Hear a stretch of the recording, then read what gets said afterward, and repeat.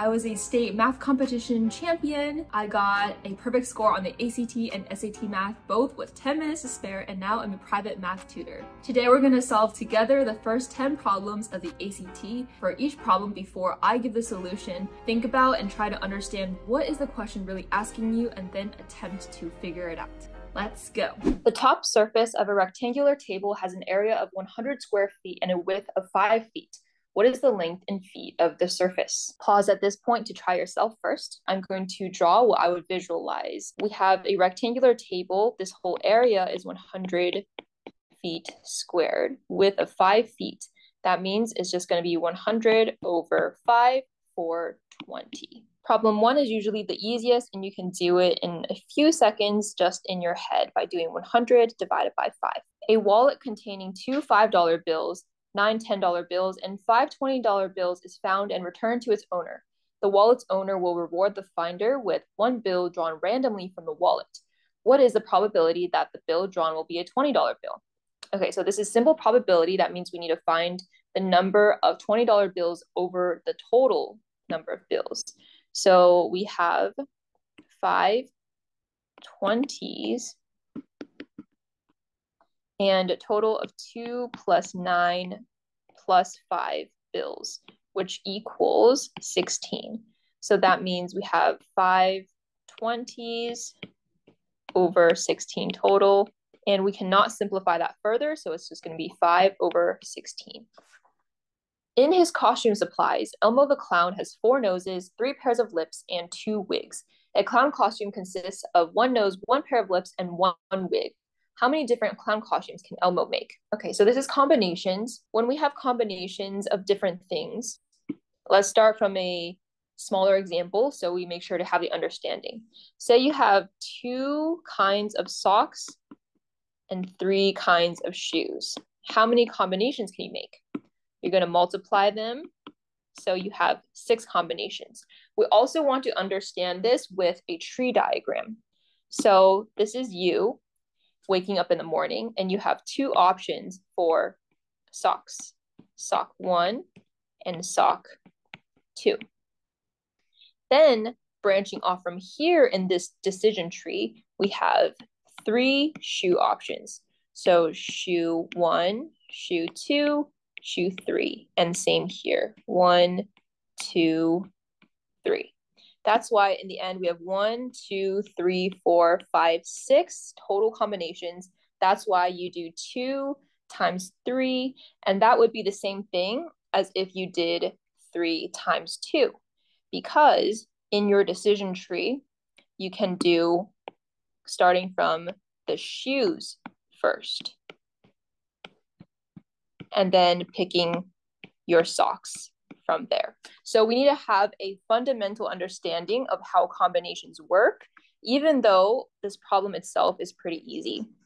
So in this case, with the 4 noses, 3 pairs of lips, 2 wigs, because we're choosing 1 of each, so we just directly multiply them.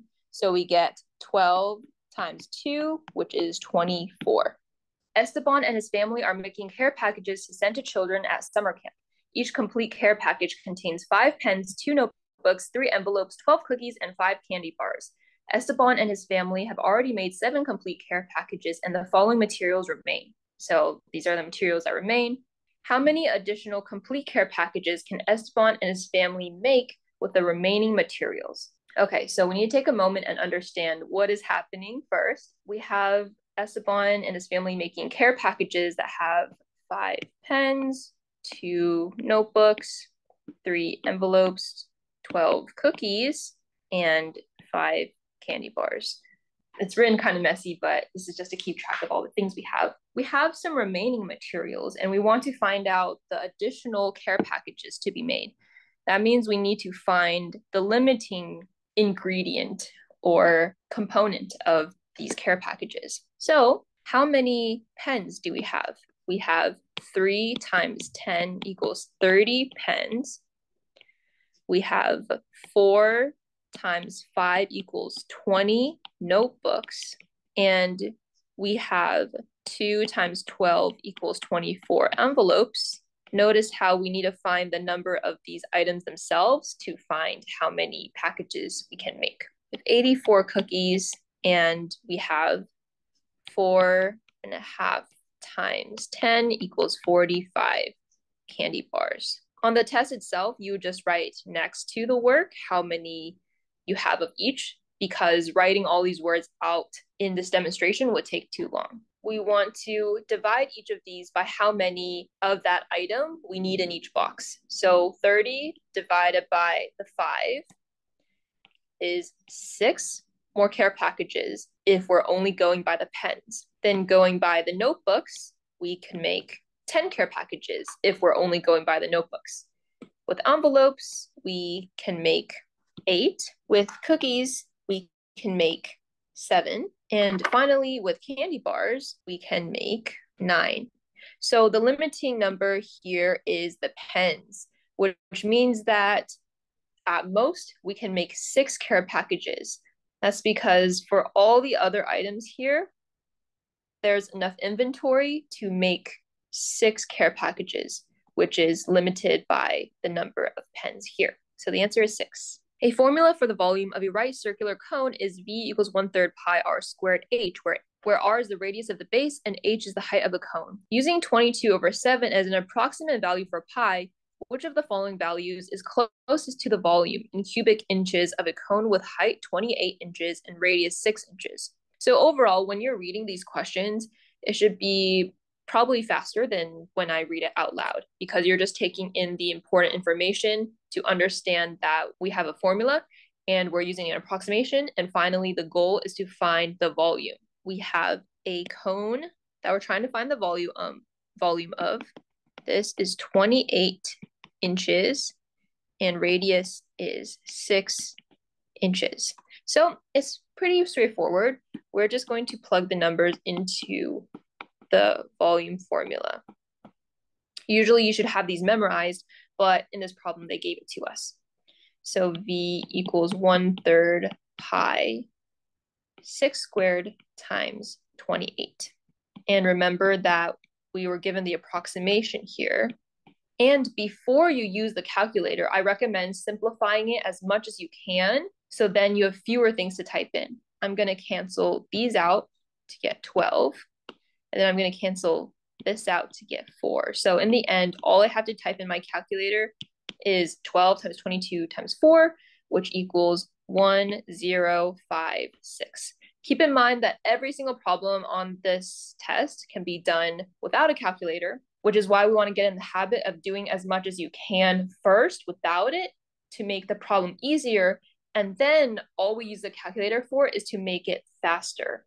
Like here, when I just did 12 times 22 times 4 to get our final answer. In triangle ACD below, B is on AC, E is on AD. The measure of angle CAD is 28 degrees, and AD is perpendicular to both BE and CD. What is the measure of angle CBE? So again, when going through problems like this live, I think that it's important on the test to speed read. So basically all you're doing is reading the last question.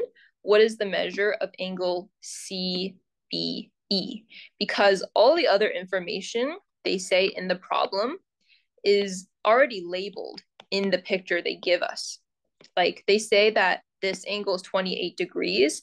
So you don't need to spend that much time reading it in the problem because it's already labeled. So it asks, what is this measure? And it already has a question mark there in the diagram. Pause and take a moment again, as usual, for solving it yourself.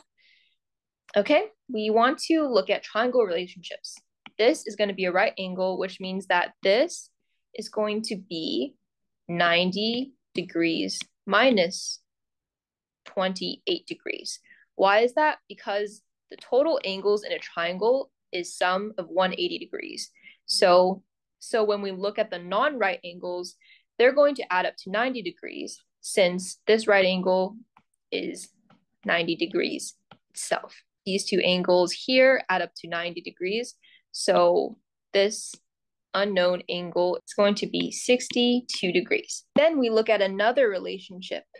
This is 180 degrees, which means that this question mark angle, angle CBE, is going to be 180 degrees minus this 62 degrees.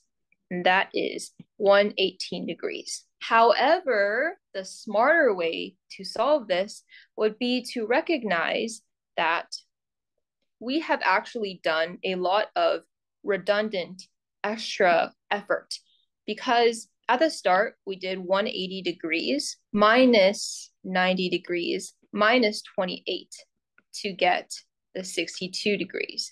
At the end, we use another 180 degrees. As I explained in the video in the cards, this is why we can directly use the exterior angle formula. So this angle we're trying to find right here is actually going to be the sum of this angle and this angle. So that equals 28 degrees plus 90 degrees, which is 118 right away. Faster solution. We want to see these relationships between angles and the numbers you're using such that you can use this exterior angle formula and you don't even have to memorize it. This is explained in the video that I linked in the cards. You can click it and watch it to understand after this video, and this will be also linked in this video's description box. What is the sum of this polynomial and this polynomial? So just like on the test, you probably don't have to read it out loud because that will take too much brain power to say in your head all of these decimals and powers of x. So instead, we're just going to combine the like terms. So for x squared, we know we have 0.1 plus 0.5. It helps to line it up like this. And then we have 3x and minus 2x. And finally, we have just the constants, which are 80 and 60. So we add like terms, and right away we get our answer, which is B, 0.6x squared plus x plus 140. Students studying motion observed a cart rolling at a constant rate along a straight line. The table below gives the distance d feet the cart was from a reference point at 1 second intervals from t equals 0 seconds to t equals 5 seconds. Which of the following equations represents this relationship between d and t? So like you see in my scratch work here, we want to see what kind of relationship there is with each interval. And you can find this, for example, by finding the difference between each of the output values. The difference here is 3, the difference is 3 here, and the difference continues to be 3. That means this is a linear relationship or linear equation. Next, we want to look at the y-intercept. Well, the y-intercept is convenient because that's when t equals 0. Hence, in our linear equation, we have y equals slope of 3 times x plus our y-intercept of 15. Since our y-intercept is when t, or our independent variable, is 0. Recognize that d and t are just what we know usually as x and y, so your answer is just going to be converting this equation with the problem variables, so it's d equals 3t plus 15. Dimitri bought a pair of pants at the discounted price of $30. The original price of the pants was $40. What was the percent of the discount? Okay, so that's why math is helpful, because it relates to real things in life, because you want to save money when you buy things. He bought it at $30 and the original price was $40. When you save a percent, that means that you save a certain number from the original price. So how much did he save? He saved $10. We want to talk and understand math problems, like these word problems, in basic English.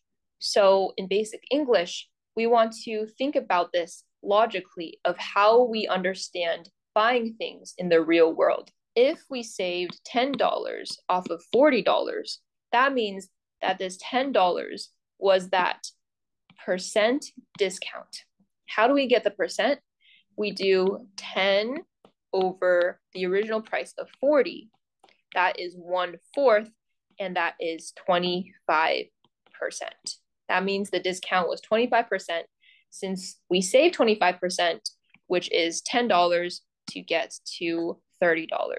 Lucky guy Dimitri does not have to pay any tax on those pants he bought.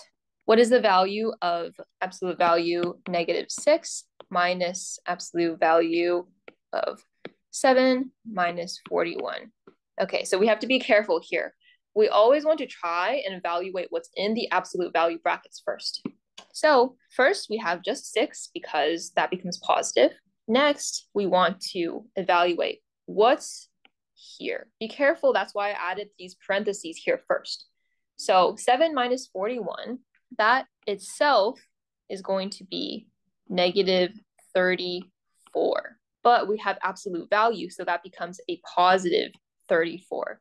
So at the end, we just have 6 minus 34, and that becomes -28. And that's our answer. Great job on those 10 problems, but remember the important thing is being able to solve all 60 problems efficiently and effectively, so make sure to check out my math tricks to save you tons of time on the ACT or SAT.